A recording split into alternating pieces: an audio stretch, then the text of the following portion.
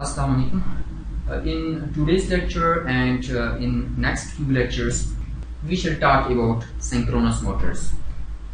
In today's lecture, we shall cover these topics, that is equivalent electrical circuit of a synchronous motor and the working of synchronous motor. Physically, this synchronous motor is same as a synchronous generator. On the stator, we have a set of three-phase coils placed 120 degrees apart from each other, and the rotor is generally an electromagnet. In synchronous motors, we connect three-phase voltage sources to this set of three-phase coils, and that causes the currents to flow in these coils, and that produces a stator magnetic field. And we have already shown that this stator magnetic field is rotating with synchronous speed and is of uniform magnitude. So there are two magnetic fields, one due to currents in the stator coils and another magnetic field due to this electromagnet. The interaction of these two magnetic fields induces a torque, and that torque tends to rotate the rotor. The induced torque, we have already derived the expression for induced torque, that is given by K BR cross BS. So induced torque will be such that it will tend to align both the magnetic fields. Since this stator magnetic field produced by currents in the coils that is rotating with some synchronous speed, so this rotor magnetic field will chase it. That is, rotor will also start rotating with some synchronous speed. So as far as construction of synchronous motors is concerned, that is quite similar to that of synchronous generators. The difference is, in case of generators, we connect some kind of mechanical arrangement, a prime mover, which rotates the rotor, and that rotating magnetic field of the rotor induces three-phase voltages in the coils. And when load is connected to the generator, current starts flowing in these coils, and that current induces a stator magnetic field. So both in case of generators as well as in motors, there are two magnetic fields, rotor magnetic field and stator magnetic field. In case of motors, we supply currents to these three-phase coils, and that induces this rotating magnetic field, and the interaction of the rotating magnetic field with this one induces a torque. Since the construction of synchronous motors is quite similar to that of synchronous generator, therefore equivalent electrical circuit of synchronous motor is also quite similar to that of synchronous generators. For rotor circuit, we know that these are generally electromagnets. So equivalent circuit of rotor, the resistance of field windings on the rotor, and then the field windings are indicated by this coil. This is RF, LF, and these field windings are excited by a DC voltage source, and sometimes they also insert an additional variable resistor in series with field windings. With this additional resistor, we can control the field current. So this is excited by a DC voltage source. For the armature, due to induced torque, this rotor will start rotating, and that will induce, this rotor magnetic field will induce voltages in these coils. So that voltage induced can be represented by a voltage source, internal generated voltage EA. These windings also have their resistance, and since we are dealing with AC quantities, the self-inductance of these coils that also plays role. So we have inductive reactance due to the self-inductance of these coils. In addition to that, we have armature reaction, as we have already learned, and that armature reaction can also be modeled by an inductive reactance. So in this inductive reactance due to self-inductance of these coils, and then another inductive reactance to model the armature reaction. So sometimes we can lump together these two inductive reactances together and indicate them by a single inductor denoted by JXS. This is RA. In case of generator, this internal generated voltage causes the current to flow into the load connected to the generator, and in case of motors, we have external voltage source connected to the motor, and that causes the current to flow in the motor. So basically here is the difference between the equivalent electrical circuit of a generator, synchronous generator, and that of a synchronous motor. That is the direction of armature current. So this is a per phase equivalent electrical circuit of a synchronous motor. We have three such phases, and these phases can be either connected in delta configuration, or these can also be connected in star configuration. So for a synchronous motor, this V phase that is equal to, this voltage is equal to voltage drop across this inductive reactance, voltage drop across this resistance, plus this voltage. That is V phase is equal to, which can also be written in this form, EA is equal to. So we have talked about the working principle of synchronous motors. We have also talked about equivalent electrical circuit. This working principle can also be explained in another way, utilizing the phasor diagrams. To explain the working of synchronous motors with the help of phasor diagrams, let's consider a situation. Let's consider that this machine is initially working as a synchronous generator. That is, we have connected some external prime mover to the rotor, which rotates the rotor at synchronous speed.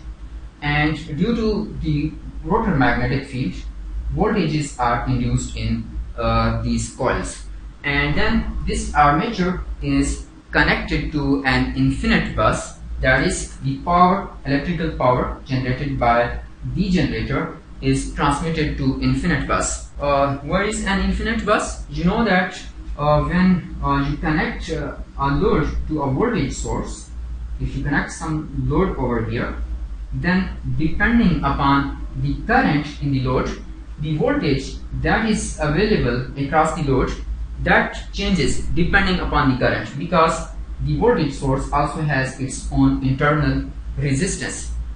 What is an infinite bus? Infinite bus is a voltage source you can consider as a voltage source for which the voltage remains constant independent of the load connected to that bus. So let's assume that this machine is working as a generator, and the coils are connected to an infinite bus and supply the electrical power to that bus. In that case, when the current will flow in the coils, then due to that current, we know that there will be a stator magnetic field. And in one of previous lectures, we have obtained the phasor diagram for synchronous generator. That was given by, in case of generators, EA, you remember that EA was equal to V phase plus IA JIA XS.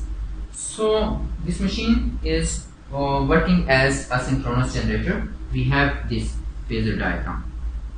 V phase connected with some lagging load IA, and we draw the simplified phasor diagram.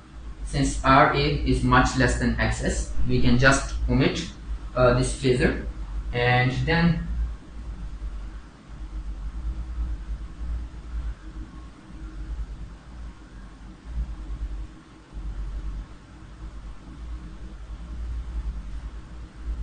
this thing perpendicular to IA, and their phasor sum is EA.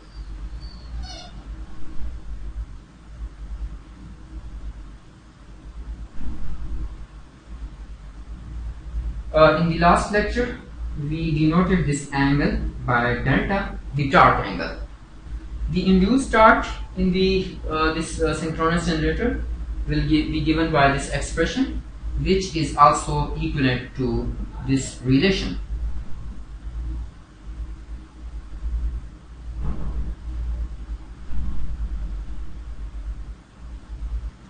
Where B net is the vector sum of these two flux density vectors. That is, we have B net over here. This is B net, and this is also equal to K BR B net sine of delta. Where delta, what is delta? Delta is angle between EA and V phase, and this delta is also angle between BR and B net, because we remember that B net was responsible for producing V phase. Therefore, B net, the phasor for B net, that is in phase with V phase. The phasor for B net is in phase with this phasor, and BR is responsible for generation of this voltage EA, and therefore the phasor for BR, that will be in phase with EA.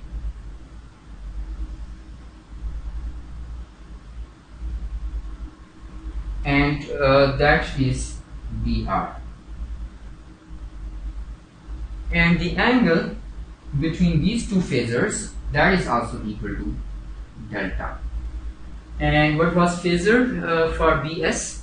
You remember that BS was responsible for production of JIA XS, this voltage with negative sign.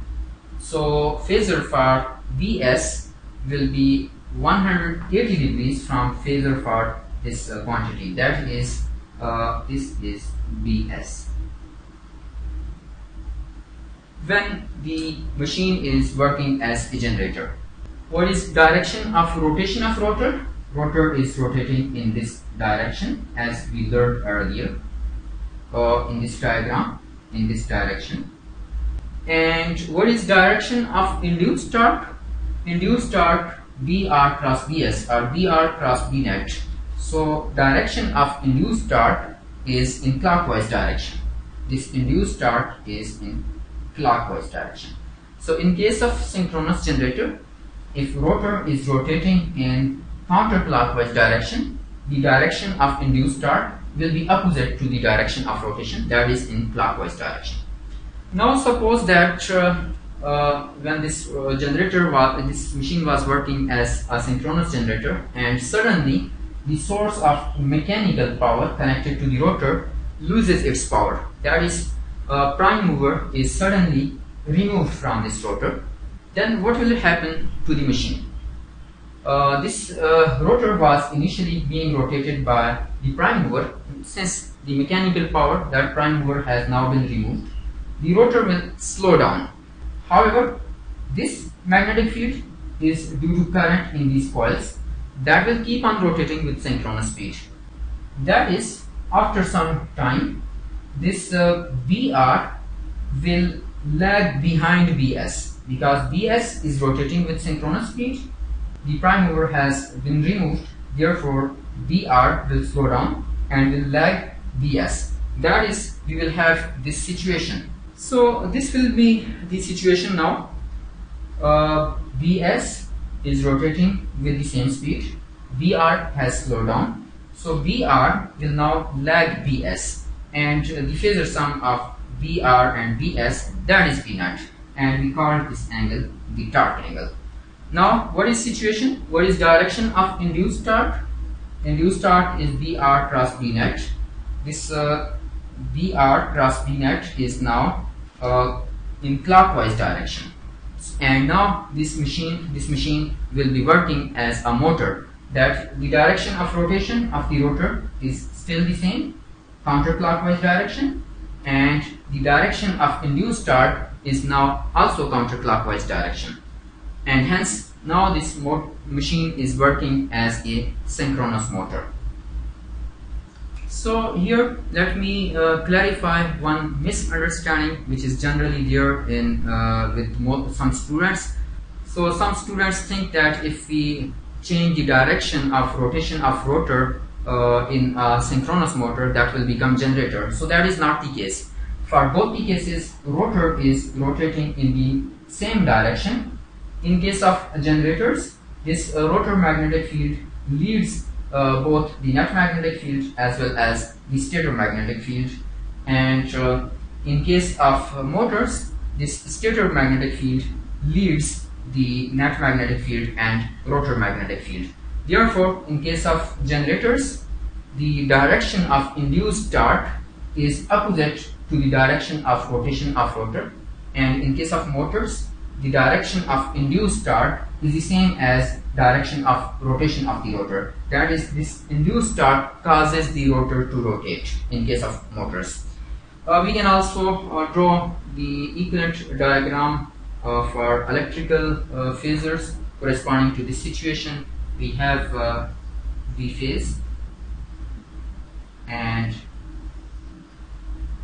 EA, and this produces AXS. So this phasor JIAXS,